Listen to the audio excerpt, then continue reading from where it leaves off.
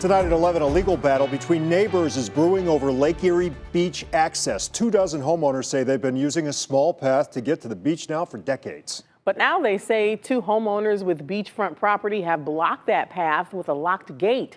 So those residents who have been locked out filed a lawsuit. News 5 investigator Joe Paganakis tells us homeowners say they're prepared for a long fight in court.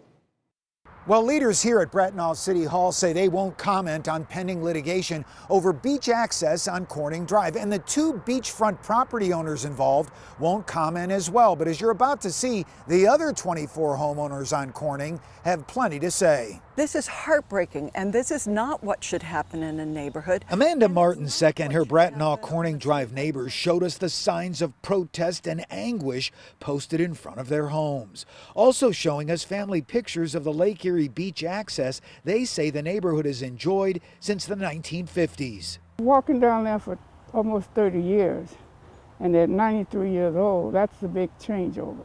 Corning Drive homeowners like Helen Brown say they were stunned when 2 beachfront property owners decided to put up this locked gate, no longer allowing the neighborhood to have access to the Lake Erie shoreline using a 10-foot wide path between the 2 beachfront homes shown in this map with a red line. All of us are still denied access to something that we pay taxes on.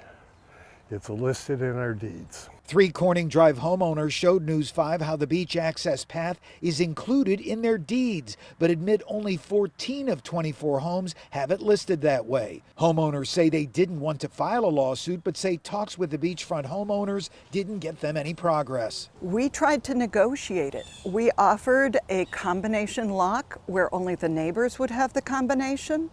We asked to do mediation, and our answer was a locked gate. And Corning Drive homeowners claim the Village of Bratenahl shouldn't have issued a permit for construction of the gate. And the mayor used that path.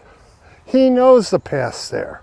They even put a handicap access to that path when they redid the streets. Meanwhile, it's a legal battle Helen Brown hopes will soon end with a neighborly compromise. We all are ordinary God people, and we should act that way.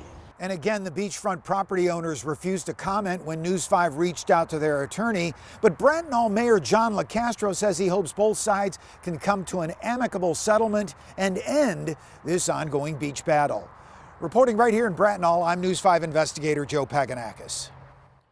So if you have a tip for our News 5 investigators, feel free to email or call using the information right there on your screen.